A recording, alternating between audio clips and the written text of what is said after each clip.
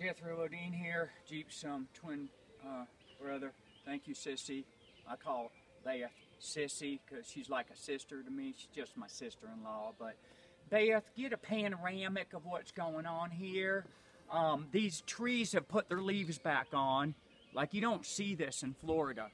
These trees just put their leaves back on and you lost the entire view.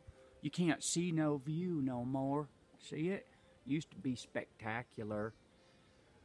So anyway, we got 3/4 of the house down. Jeep's out there in Johnson City agitating some people for a week. He's just annoying the snot of them. His motto is slow or no go.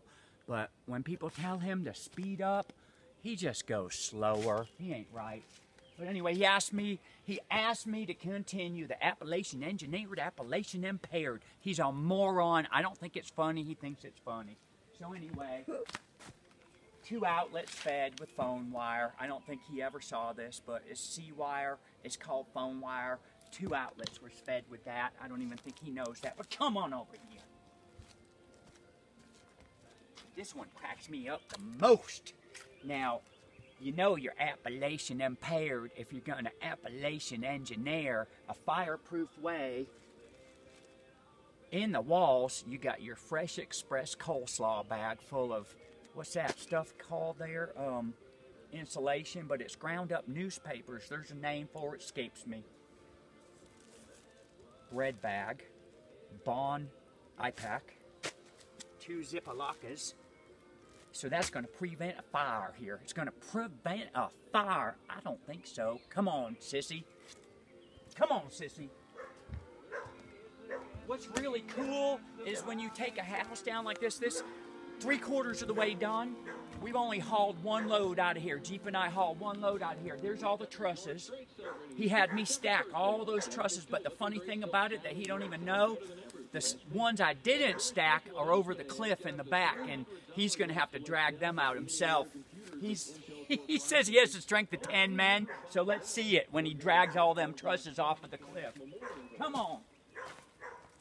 So Sissy, this is the chair right here that he was using, but owners of the property saw him snoozing in too much, so they pulled the pillow cushion so he couldn't sit on it anymore. They caught him sleeping so many times. But anyway, this is going to be editorial on people not knowing what stuff. Everybody knows what's inside a Stretch Armstrong. Who knows what's in a turlet seat?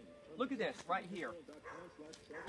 A turlet seat is made of particle board.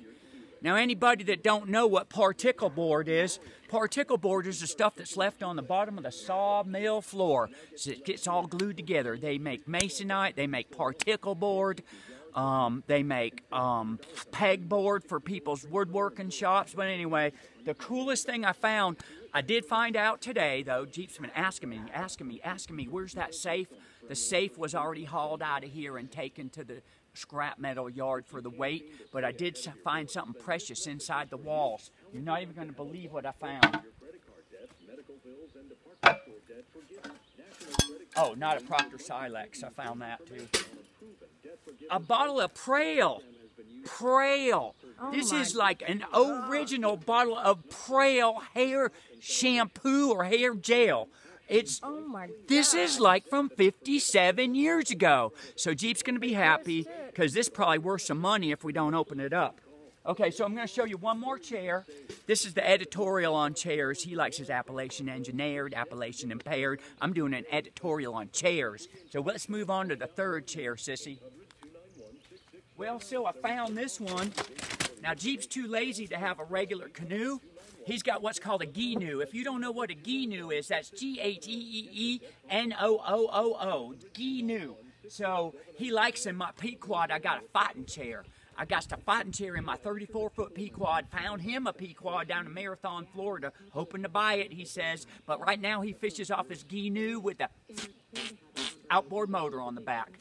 So anyway, he likes my fighting chair in my Pequod. So I'm going to pull the wheels off of this for his birthday. Both our birthdays is in June 16th. So both our birthdays, I'm pulling these wheels off. I'm going to mount this to the floor of his gee-noo so when he goes fishing in Tennessee and on, what's that lake there in Marion? James. James. But the good thing about this, once I put it in there, it's got a foot holder for fighting fish. We're going to put a gimbal here for his rod. And on the back here, it's got a handle for Beth when she can hold him when he's fighting that fish.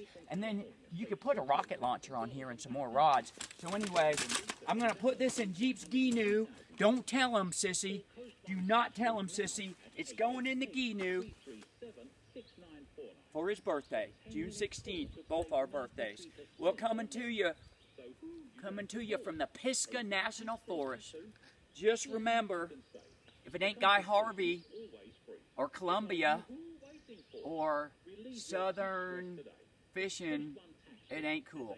See you.